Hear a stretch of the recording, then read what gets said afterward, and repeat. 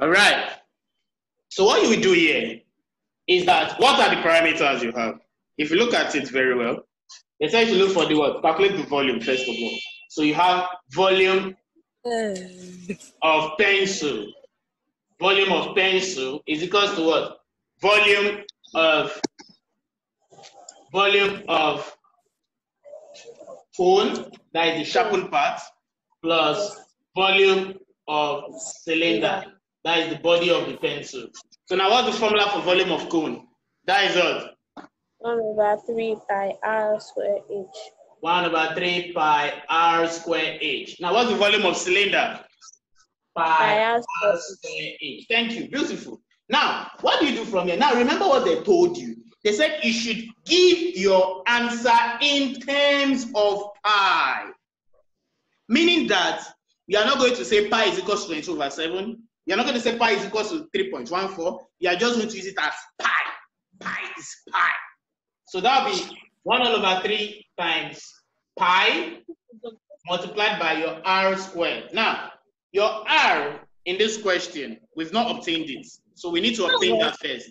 That is r for the cone. R for the cone. Now, r for the cone, how will we obtain that? If you look at what we have here, this is 1 centimeter, this diameter here. So it means that, of course, it's a diameter. So it means that by extension, the diameter here will also be what? 1 centimeter. Okay. So that means half of it, which will be the radius, is what? 0.5. So 0.5. say that what? Radius is equals to what? 0.5. Wow. The class will be ending soon. Is equals to d/2. Yes, what you mean? Which is 1 divided by 2, which is what? 0.5. 0.5 centimeter. Yeah. So now, but in the same vein, you still need to get the height of this cone. You need to get the height of this cone. You need to get the height of this cone. So what do we do with that? How do we do that? We use Pythagoras theorem. So by Pythagoras, what do we do? By Pythagoras, that means if we bring this out, we are bringing out this shape out. So our height, we are looking for that. Our slant height. Oh no, excuse me. We are giving the height. The height is 1.2. Remember, this is the vertical height. Yes, we are giving the height 1.2. So that is 1.2, the height of the cone. Let's call it H1. This will be H2, height of the cylinder. Plus pi times, what's our R? Okay. 0.5.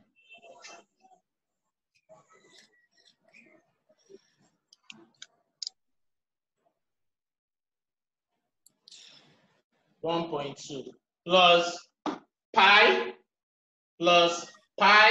times our R. The R is 0.5 squared multiplied by the H. Now that H is going to be the height of the what? The height of the cylinder, which is 15 cm. Good. You have to know that. The height of the cylinder, which is what? 15 cm. So that will be times 15. So this is what? 5 times 0.5 squared. 0.5 squared is 0.25, I believe. 0.5 squared, no, 2.5. Oh. That is 0.25.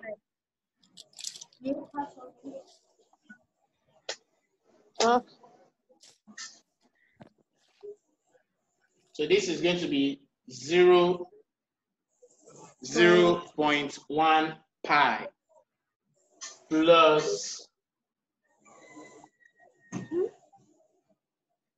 3.75 pi.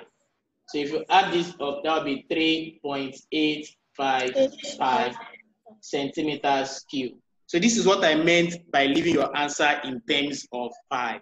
Meaning that you're not going to use that pi for anything. You're not going to substitute 22/7 for pi. You just solve it like that. Now, the next thing is for you to determine the total surface area. The total surface area. of the what? Of the shape of the pencil. Yeah. So now your total surface area. Remember that we first of all need to still get the slant height of the cone. So obtaining the slant height of the cone. So to obtain, we write, to obtain the slant height of the cone. Excuse me, let me just set this camera. To obtain the slant height,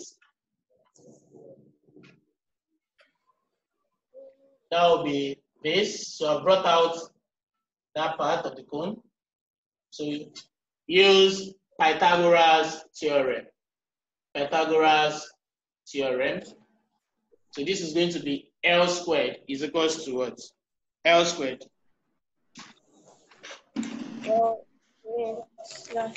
This will be L squared because this is L, this is your height, and this is your radius. Is equals to what? Is equals to R squared plus what? H squared. So our R squared is 0.5 squared. Our height is what? 1.2. We are giving squared. So from there, that will be 0.5 squared times 0.25. Of course, this is 1.2 squared. That is 1.44. If you add that to 0.25, that is 1.69. So if you find the square root of that, that was 1.3, not 0.3, 1.3 centimeters. So in that case, now remember that total surface area, let's just say TSA of pencil will be equal to what? Curved surface area of the cone part plus now the total surface area of cylinder with one open side. Remember what I told you yesterday? With one open side, because you cannot calculate if this is the cylinder. Normally I was supposed to get the surface area here, the surface area here, the surface area here. But because of this cone that is covering it, you cannot get the surface area here. So you can only get the curved surface area of this cone and the what? And the total surface area of what? Only one side.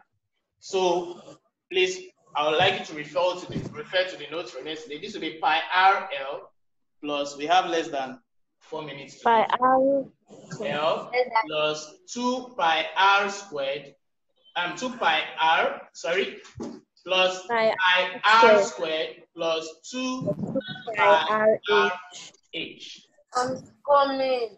Good. So that will be what? So our pi, remember, our pi is pi, our R is 0.5, our L is what we just obtained there, which is 1.3, plus pi again times what? 0.5 squared plus 2 times pi times what? Our R again, which is what? Our R, which is 0.5 times the height. The height, that will be the length of the cylinder, which is 15. So this is going to be, excuse me.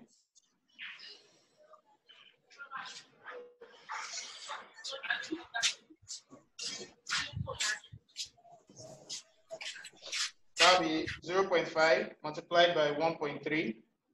That is 0.65 pi plus 0.25 pi plus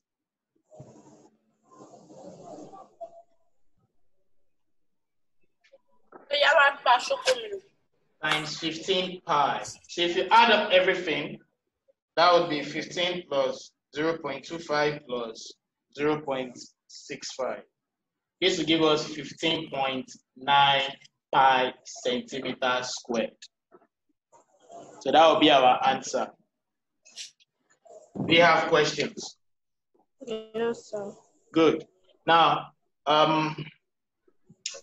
your mathematics assignment, will be placed on Google Drive.